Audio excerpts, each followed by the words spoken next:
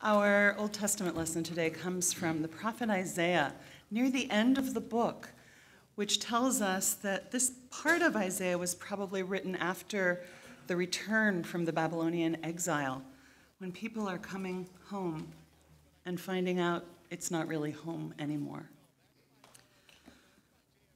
Beginning at chapter 64, verse 1. Oh, that you would tear open the heavens and come down, so that the mountains would quake at your presence, as when fire kindles brushwood and the fire causes water to boil, to make your name known to your adversaries, so that the nations might tremble at your presence. When you did awesome deeds that we did not expect, you came down. The mountains quaked at your presence.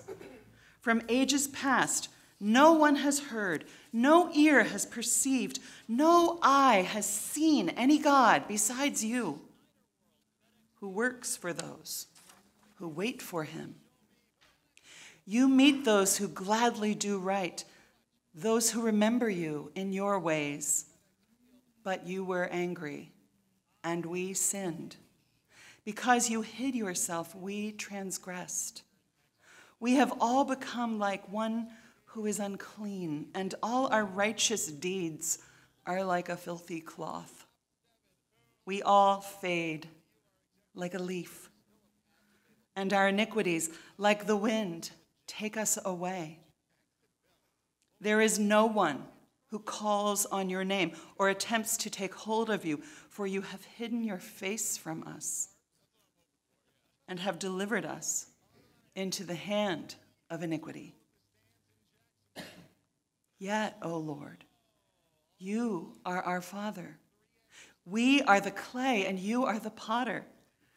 We are all the work of your hand. Do not be exceedingly angry, O Lord, and do not remember iniquity forever. Now, consider, we are all your people. This is the word of the Lord. Thanks be to God.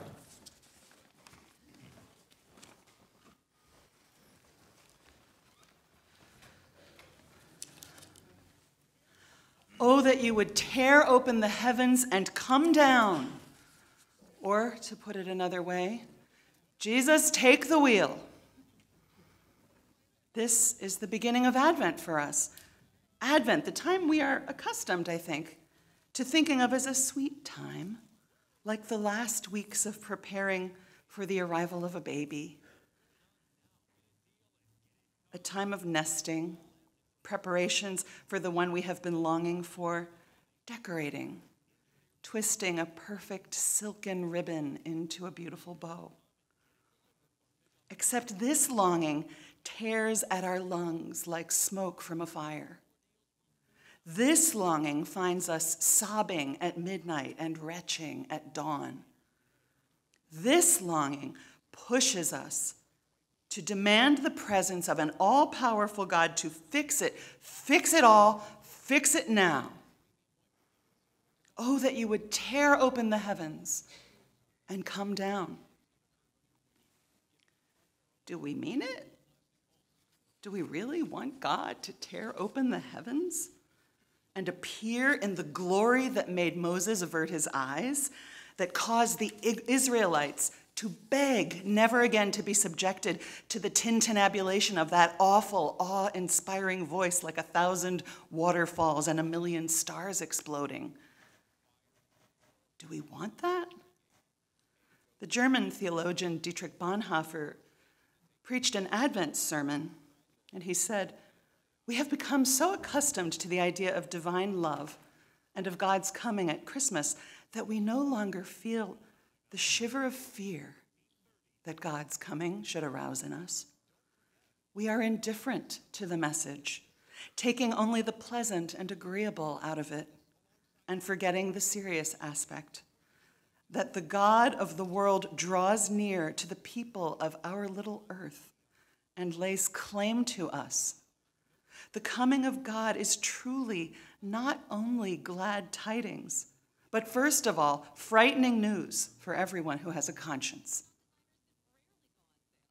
Are we sure We want God to tear open the heavens and come down? Do we really mean it? Isaiah meant it. The people for and whom Isaiah spoke to meant it. They had nothing left to lose, you see. And as terrifying as the day of the Lord would be for them, for any sane person who starts to get a glimmer of what the presence of the Lord might truly mean, they had already seen greater horrors than they ever could have imagined.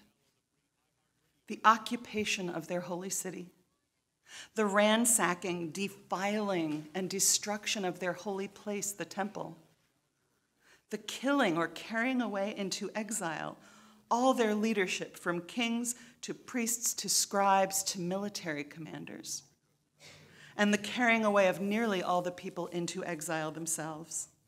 Then, returning a generation later to what was supposed to be home, but what did not feel at all like home any longer. The ongoing struggle to understand their own culpability in what had happened to them. And that question we try not to ask, but we can't help ourselves. Where was God? How could God let this happen? When you have nothing left to lose, that emptiness sometimes can become the hinge of the door that will open to your new life. And for Isaiah, for the people he spoke for and the people he ministered to, this was the pivotal moment. Oh, that you would tear open the heavens and come down. Advent begins for us not in perfect, peaceful waiting by the fireside. Instead, it begins as a people on the edge, a people unsure, terrified maybe, of what is coming. And it begins with us as people ready for God to do it, to tear back the veil between what is and what God's preferred and planned future will be. When we reach the limits of our own abilities, that sometimes is the moment when we can finally understand what it is to be human. Yet, O Lord, you are our Father. You are the potter, and we are the clay. I can tell you with complete certainty that I have never in my life had an interest in becoming clay. I had a bunch of conversations with Sue Troy this fall about this very Sunday, and they all centered on the notion that perhaps she could bring her potter's wheel here and throw a pot while I preached. Alas, no. One, Sue had a long-planned trip, so. But two, the work of a potter is more complicated than I know. And three, a potter, when they've decided a vessel isn't what they want it to be, take decisive action. Oh, and by the way, a potter's wheel is about the size of our baptismal font, heaviness speaking. So Sue wasn't going to bring that, even if she was in town. The potter takes decisive action. They don't explain to the vessel what's going to happen next. They don't say, don't worry, you won't feel a thing. They don't try to tweak that pot in small increments. They smash it. They smush it. They beat it down until it is once again a lump of clay, much like the one I had in my hand this morning.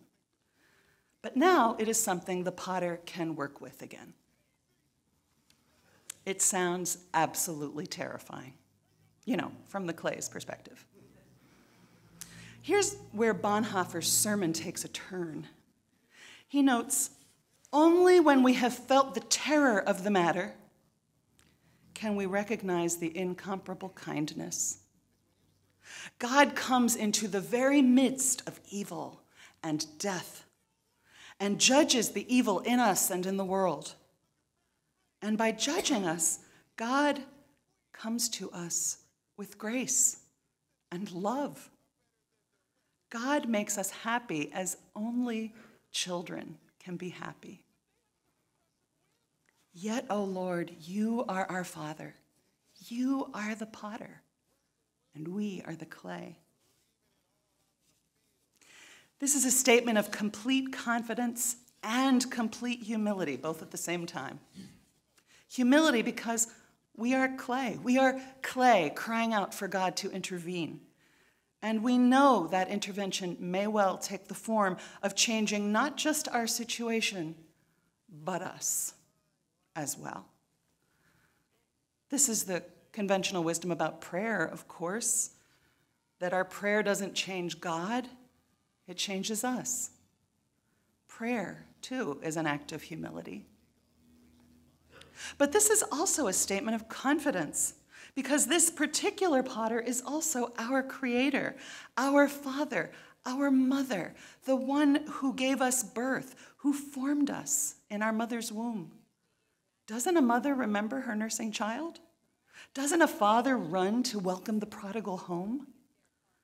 Tear open the heavens, God, because we've got nothing left to lose except our misguided notions that we can hold it all together, we can fix it all ourselves, and we can bind up our own wounds.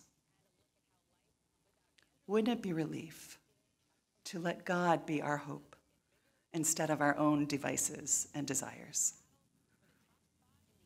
Yet, O Lord, you are our Father. We are the clay, and you are our potter. Other things that happen when we get to the end of our rope. In addition to turning to God, we turn to God's most miraculous creations, one another. I was looking up a book by Brené Brown on the Amazon website the other day, and I scrolled down the page to read the reviews. And the first review was not a book review at all. It was a confession. It was one of the most heartbreaking things I have ever read. Tears came to my eyes while I was reading it. Among other things, the author said, I decided 5 years ago that I was done with fitting in, that I'd rather be lonely and alone than to continue immersing myself in a world I found caustic. The author, and I have no idea whether it was a woman or a man, described their withdrawal from the world in heartbreaking terms. Everywhere they had looked, they had seen anger, unkindness, and casual cruelty. They had decided to stand alone and had done so for 5 years. And instead of feeling better, they found themselves in a world of pain. Except now there was no one to even share that pain with, and no one to help them find out if there was another way. Isolating ourselves is easier than ever. That place, Amazon, that used to just be a bookseller, you can get your groceries from there now. You can get your electronic devices and all your entertainment and medical equipment and running shoes or bedroom slippers. It's entirely possible today to live as if we are completely alone in the world and just avoid the inevitable pain of human interaction. But then we would be in the inevitable pain of deep isolation. And we would be forgetting that God puts us in community every chance God gets. God places us in families, for good and for ill sometimes, and lets us learn the lessons of love one way or another. God places us in schools or maybe homeschooling groups and gives us opportunities to find friends or not. God leads us to churches or synagogues or mosques or party headquarters or community choruses. God places us in community because that is our very best chance of meeting God and being transformed by that meeting. Oh, that you would tear open the heavens and come down, for we are at the end of our ropes. Yet, O Lord, you are our Father. We are the clay, and you are our potter. We can be the clay and cry out for God's terrifying and loving presence and salvation. We can be clay and let God fashion us into something beautiful. We can be clay and allow God to make us together into a hope-filled people, a community of caring. We can be clay, for God is our potter, and we couldn't be in better hands. Thanks be to God. Amen.